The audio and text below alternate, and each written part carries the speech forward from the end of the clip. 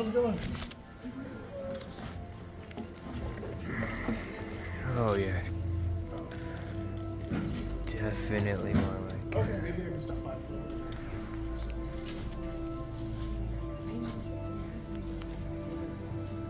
So just so y'all know, the best seats are kind of close to the back. Hey, what's up, Sophie?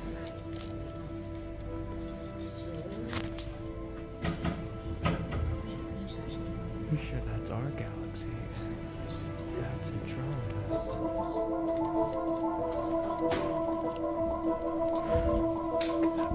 Nebula.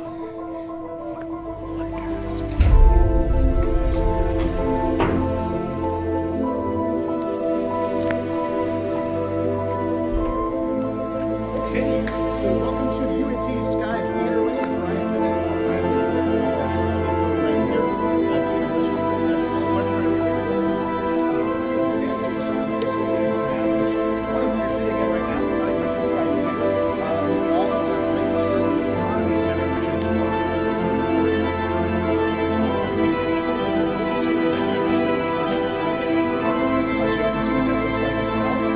So just to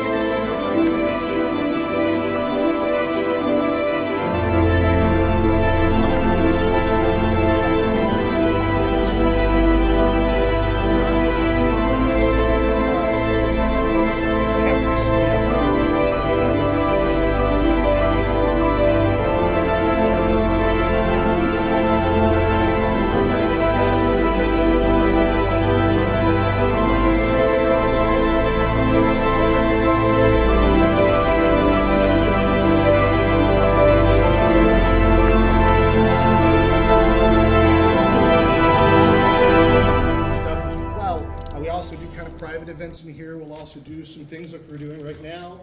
We've held colloquium in here a few times where people come in and give talks, and I think we've got some of those actually slated to happen on Fridays this semester. But other than that, that kind of should give you a pretty good idea of what we do here. Now, our sky. We also have this new line being drawn through our sky. What do we think this is? You can call it out, don't worry. Milky Way, perfect. Yes, that is our galaxy, the Milky Way. So the Milky Way is what we call a spiral-shaped galaxy, which means it is shaped very flat like a disc. And since we are inside of that disc, from our perspective, it doesn't look very much like a disc. It looks like a dusty set of rings on us. But that's not dust, of course. That is millions and millions of stars very close. So at different points in time of the year, we are facing different poles of our galaxy. In the winter, that's what we're facing. This is the outside of our galaxy. So this one here is a lot of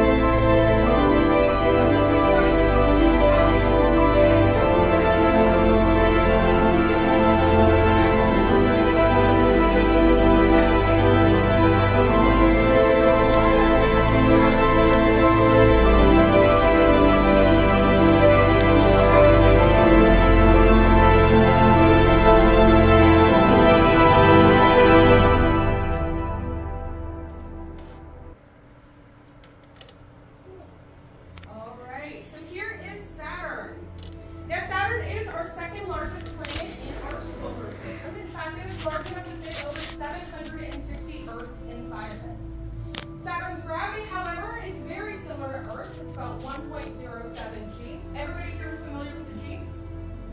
Yeah? Okay, good. It's about 1.07 G, and that is because Saturn is not a very dense planet. So despite it being massive, there's not really that much material under your feet. And so it's not very dense. In fact, Saturn is our least dense planet in our solar system. You might have heard the fun fact that if you put Saturn in the bathtub, it would float. It's absolutely true. Now, Saturn is the sixth planet from our sun. It sits 9.6 astronomical units from the sun. And it's here as coincidentally also for the night. Like its neighbors, Saturn has a very irreversible way. It stays only 10.7 hours. It's been 3,000 years ago.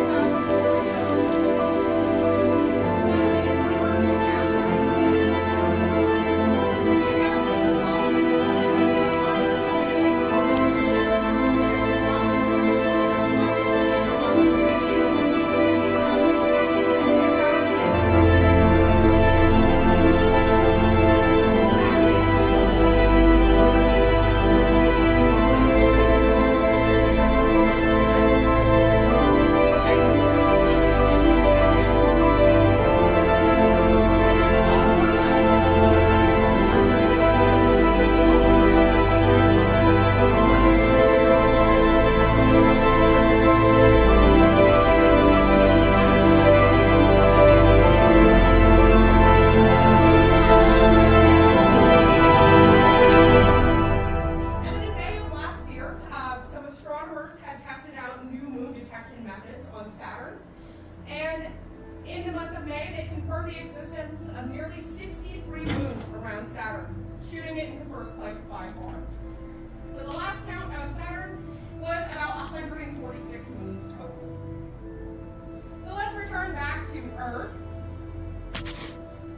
of our two gas giant planets. It has a solid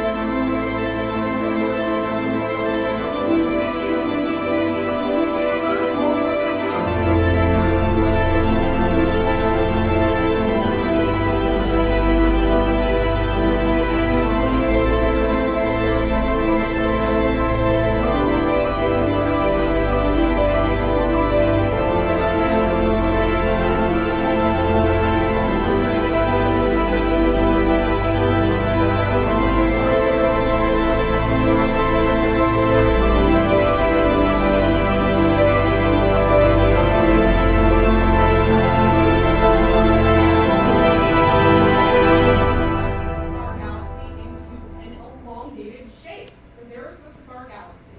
Now, they are too close together to be really pictured next to each other, but if we have the full picture, both galaxies are around here. Now, the cigar galaxy here is what we call a starburst galaxy. We call it a starburst galaxy because as Bode's galaxy has pulled it into this elongated shape, it is also condensing a lot of the gases in Bode's galaxy. And so these red regions here are where the most stars are forming. We call these the active star regions or the starburst regions. Now the stars in the cigar galaxy's disk, so this bluish-white area here, we believe formed about 500 million years ago. Though for whatever reason they stopped kind of forming stars in that region about 100 years ago. So as far as we know, the only stars really being formed in this galaxy are in the starburst regions. So moving on from Bode's galaxy, the cigar galaxy, and all of our constellations, I mentioned that we would get to Sagittarius. This is not quite so we're going to actually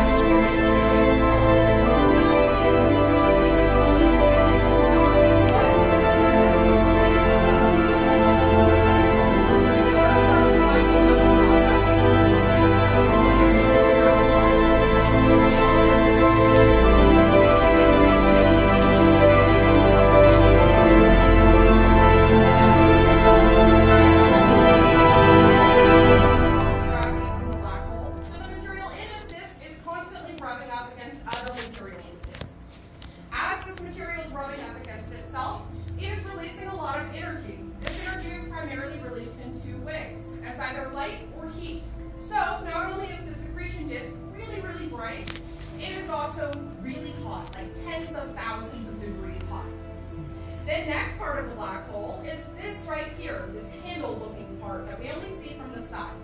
This is what we call the photon sphere of the black hole, which is a very scary name for not too scary a concept. We know that when gravity gets strong enough, it actually bends the path of light. And with a black hole